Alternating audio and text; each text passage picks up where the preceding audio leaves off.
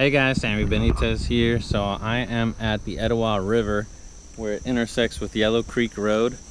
This is kind of a little bit off the beaten path. You can see this is kind of what you're working with. There is some area to park up closer to the road. But if you don't have four-wheel drive or something a little all-terrain, you're gonna have a hard time getting to the river. But it comes up close to this neighborhood. This is all private property. This is all public. There's a bridge right up ahead. So we are launching here from Yellow Creek Road and we're gonna be going to East Cherokee Road on the Etowah River. It is 10:23, so let's see how long this actually takes. So yeah, you'll come down this path, hit straight over.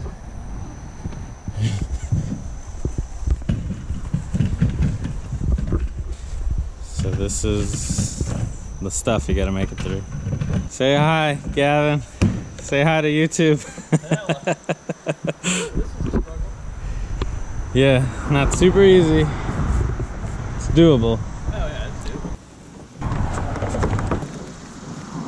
So, if we were to do mine again, we'd go backwards, like you said.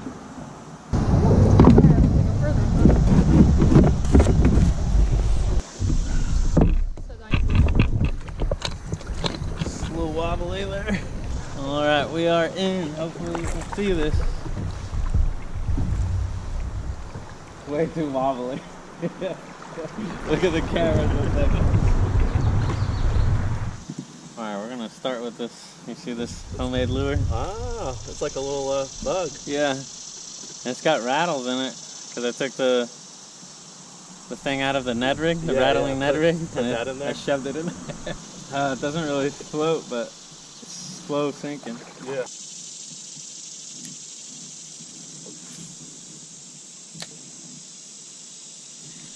Oh, fish on. It's a big bluegill.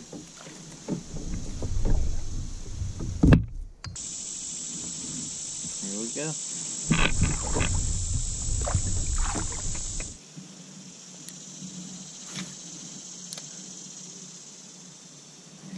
Ah, I got a nibble.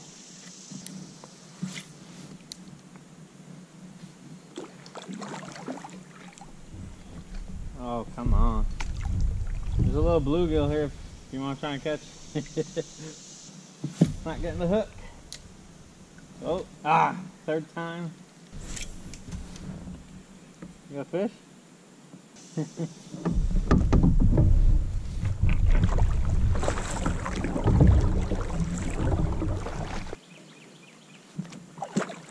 Wow, looks like a good bass. Were you able? You got it on the bottom? You were able to fish the bottom? Yeah, a little bit.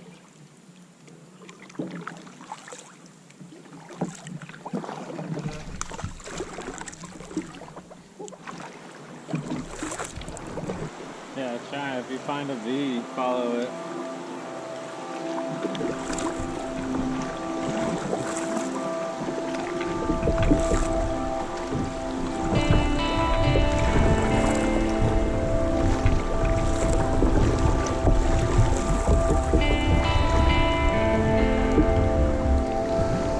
The best.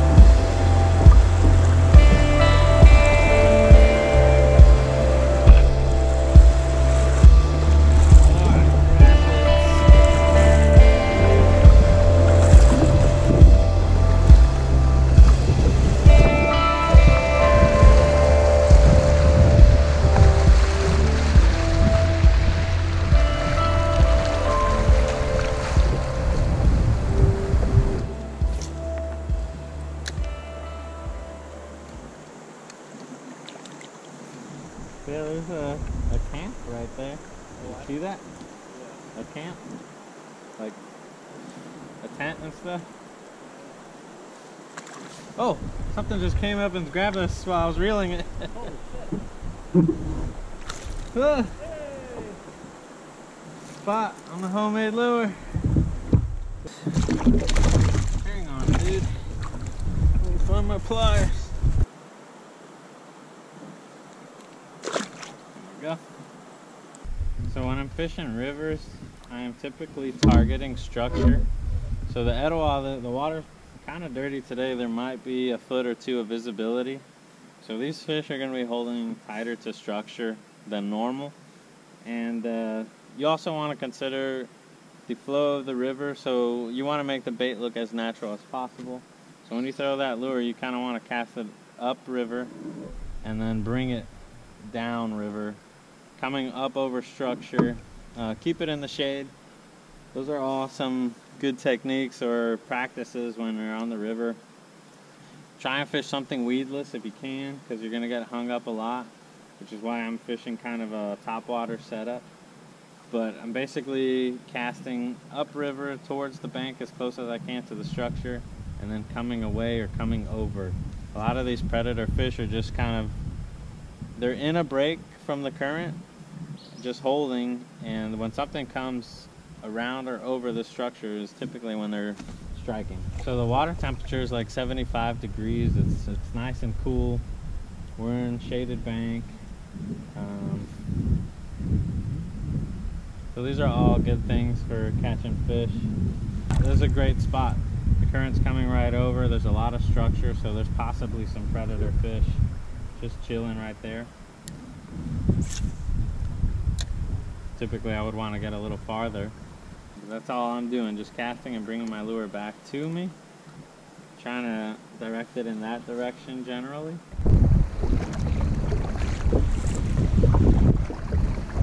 So fishing these breaks in the current is also a good idea. Right there's probably some fish sitting. Just waiting for an easy meal.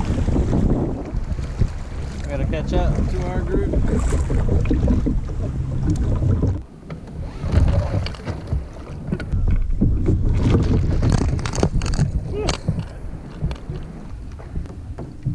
Rocky. It's like pebbly. Yeah. Oh, it feels so good.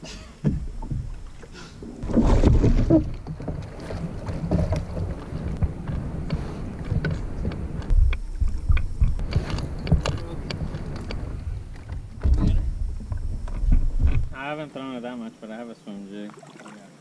On. You got one tied on, yeah? Yeah. I was thinking about switching it to I have like a chartreuse spinnerbait.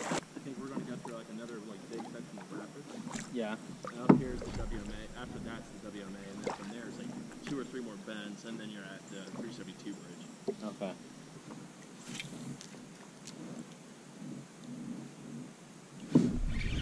There we go.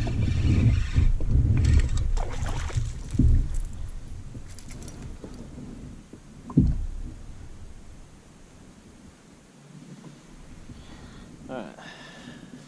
This bass looks a little different. I don't know what kind it is.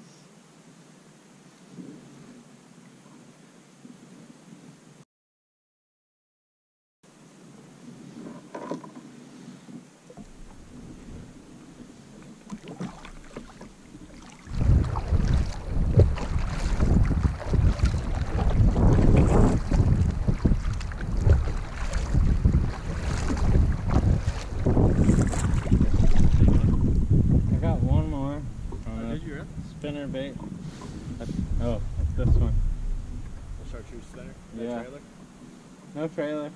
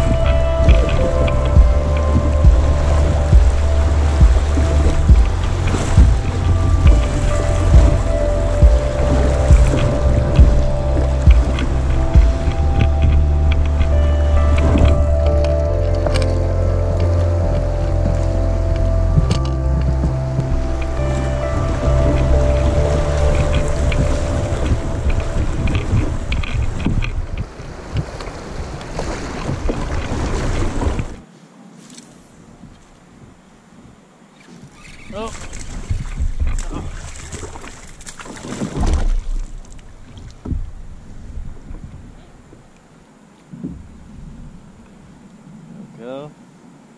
Spot.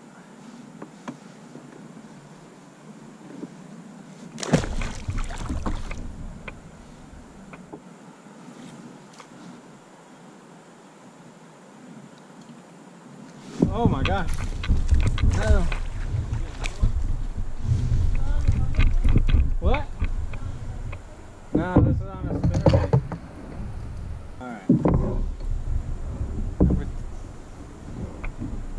Here we go, another. On this little chartreuse spinnerbait. Right here.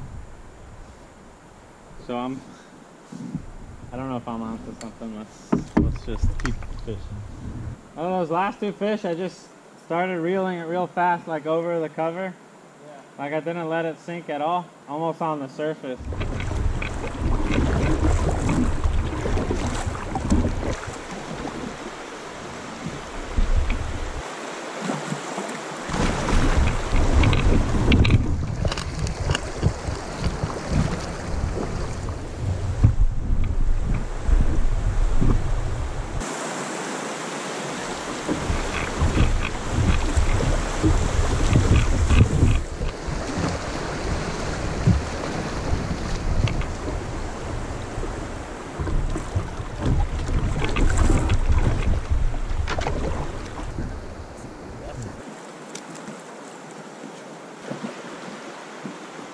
Actually got some current. Yeah.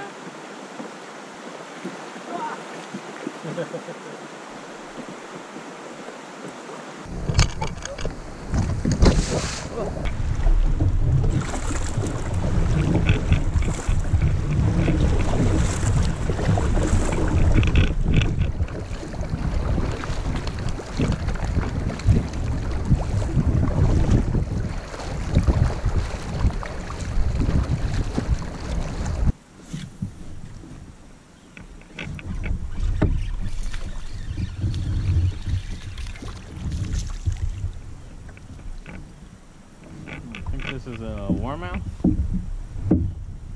Look how chubby this thing is.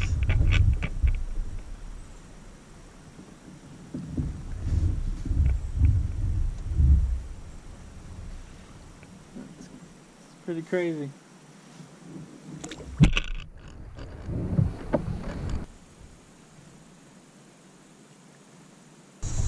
There's a fish over there. I know it. I just feel it. Just got that tingly feeling. Yeah. It meets all the criteria. The structure, the shade, the low current water.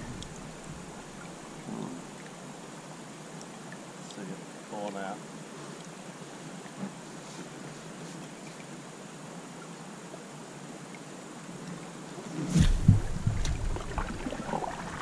Oh! This is a good one. I told you. This is a good one. Look at that. Oh, I called it. Shoot, I'm about to go into the trees. Check out this. Hell yeah. Spot.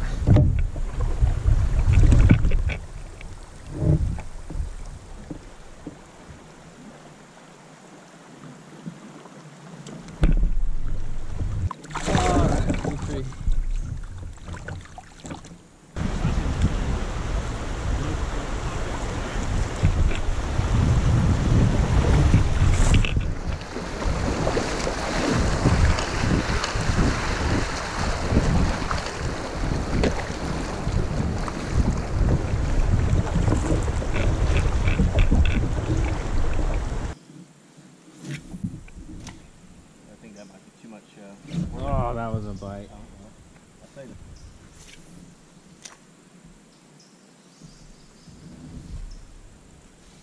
Oh, come on, again.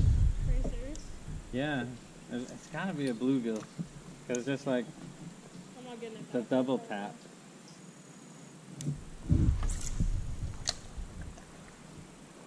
Oh, I saw that one come scoop it up.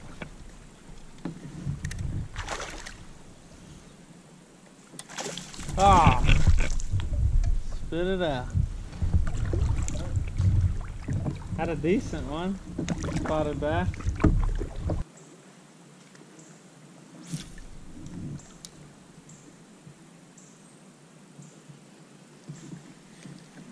Oh yeah.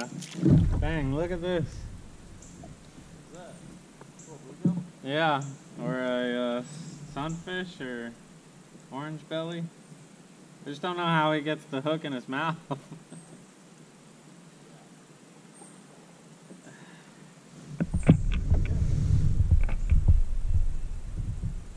Here we go.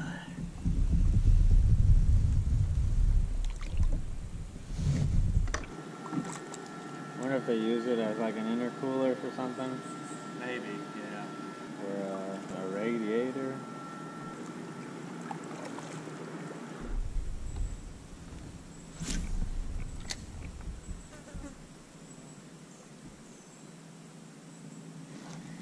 Oh, bluegill. He's after it. Ah, he bit it twice. I missed it. It works. Alright, let's get out of this mess. That stagnant water. Oh, I got hit. Come on. There we go. I got hit again. Hit it again. So I was wrong. This is, I don't know what this is. It's a water treatment facility. The other one was Cherokee County water. Yeah, I think the other one's like a pump station, like what you said, like they're pumping the water. Gotcha, yeah. Because this is that big one you see with the big ponds. Yeah. Right by the Yeah, bridge. right. Like we're right there now, finally.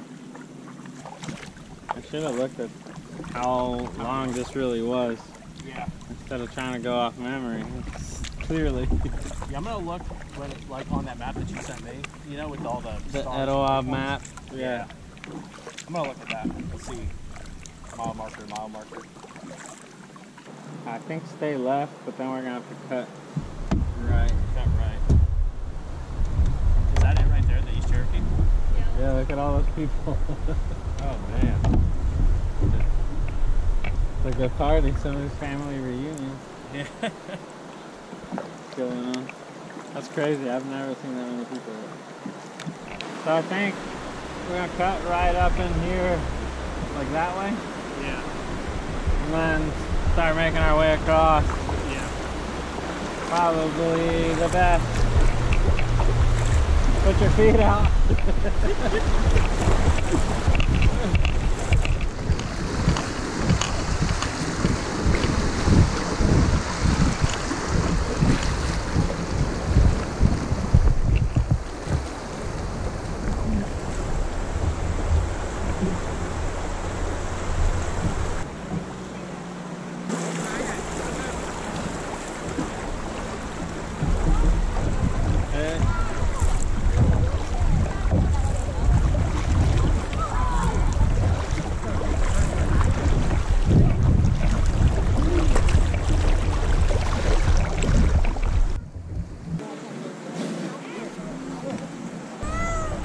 Alright, so this is East Cherokee takeout.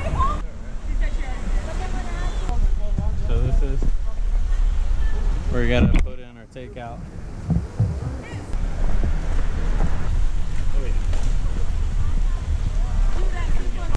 What do we do? Just push from here?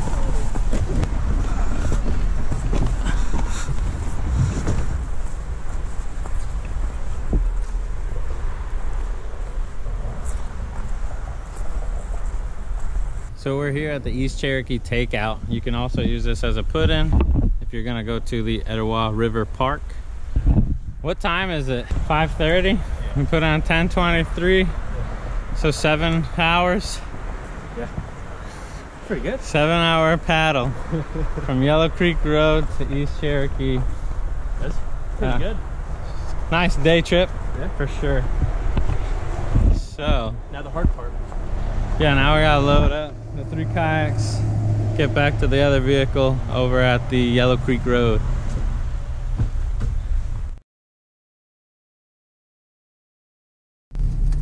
Alright guys, so we just loaded up kayak on my truck here and just want to update you. So the trip took 7 hours from Yellow Creek Road, where we are right now, all the way to East Cherokee, close to Highway 5 over in Ball Ground, Georgia. We caught a decent amount of fish. A lot of them came on that spinnerbait there. So it was key thing fishing the shaded side close to laydowns and timber. And also working that spinnerbait real fast. As soon as it hit the water, keeping it at the top of the water column, making sure that the spinnerbait's moving pretty quick, it's not sinking or anything, and that's when I was getting the hit. That was the best lure of the day. The other lure I was using was a homemade lure, kind of imitates kind of like a fly that I can throw on a spinning rod. And that proved to do well too. It seemed to attract a lot more bluegill, which I'm not surprised, but it worked. I caught some fish. I actually caught decent bass that got off. But for anybody that's curious on trying to make this trip, you're gonna need a minimum of 2 vehicles that can carry kayaks. You're gonna need about 7 hours of time just for traveling on the water. So that doesn't take into account dropping off, loading up, all that other stuff. So just plan for a full day. The water was pretty cool, maybe 75 degrees, increased a little bit, maybe 78 degrees throughout the day. And it was a good time. We only saw a handful of people throughout the day until we got to that East Cherokee takeout point. There was a lot of people there. Kind of surprising, but I guess during these times, everybody's trying to get out, get away from people, and it's not working because there's still a ton of people there. But I'm gonna leave you guys with that. Thank you for tuning in. I hope this helps. So if you got any questions, leave a comment down below. I like to travel to Etowah a lot, so maybe I can help answer your question there. With that being said, I'm gonna leave you all. Thanks for tuning in, and I will catch you on the next one. Peace, guys.